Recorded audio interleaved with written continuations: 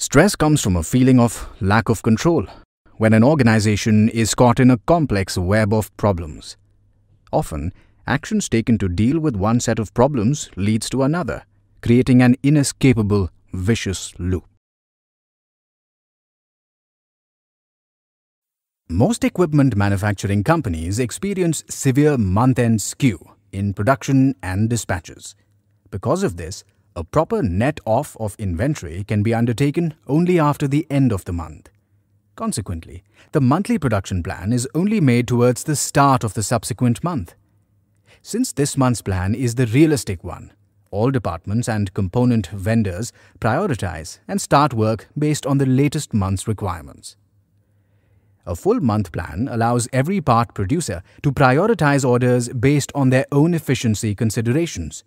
With different part producers having different considerations, there is desynchronized material flow. That is, some parts arrive early in the month, some later. So, towards the second half of the month, the company starts expediting for the missing parts. Consequently, the availability of all parts needed for assembly improves towards the end of the month. This leads to a month-end skew in production and dispatches. Because of the skew, there is a time lag between customer billing and company billing. As a result, receivables on the books of the company stay high. This, in turn, leads to working capital issues for the company. In such circumstances, vendor payments are often delayed. This will every so often plunge the vendors into their own working capital issues. Consequently, the parts needed from vendors are not always available on time, further aggravating desynchronization of parts available for production. This lack of availability of certain parts jeopardizes the overall production targets. At the same time, frequent expediting also leads to many unplanned setups in critical work centers, which in turn also impacts overall plant output. Under pressure, plants are compelled to pull ahead orders for which parts are available and complete assembly. But since customers' site may not be ready, they are unlikely to accept orders early, so they remain in the finished goods inventory. This adds to the company's working capital issues.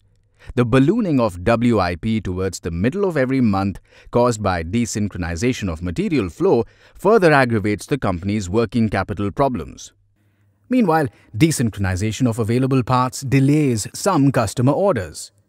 When such delays happen, often in addition to following up on receivables, the sales team's bandwidth is also used up in expediting these orders.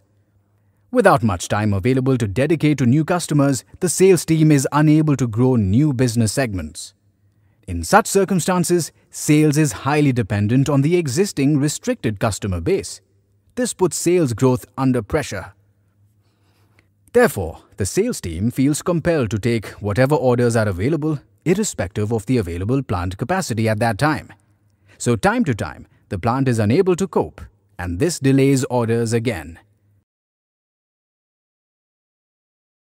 Many companies are trying to deal with this conflict by standardizing parts to reduce variety, but pressure of sales again forces customization.